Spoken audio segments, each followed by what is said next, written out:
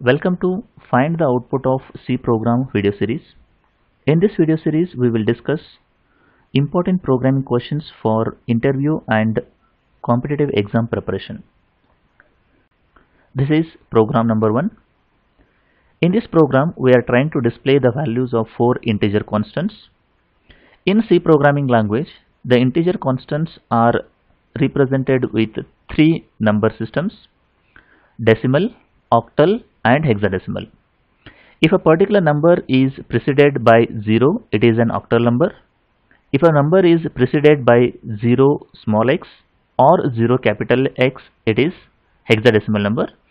If it is not preceded by anything, it is a normal decimal number.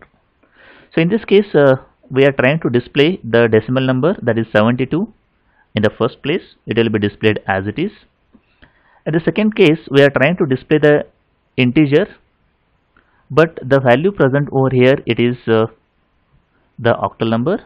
So octal number will be converted into a decimal equivalent and then it will be displayed.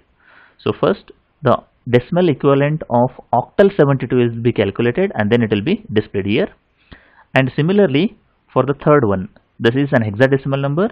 So the decimal equivalent of hexadecimal number will be calculated and then it will be displayed here.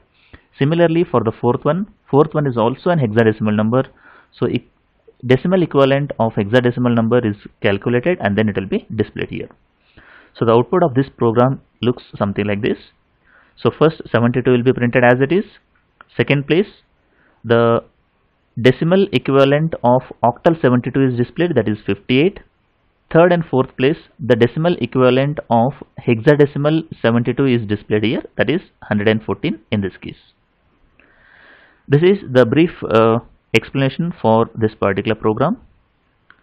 I hope this video will help you for your interview and competitive exam preparation. If you like the video, do like and share with your friends. Press the subscribe button for more videos. Press the bell icon for regular updates. Thank you for watching.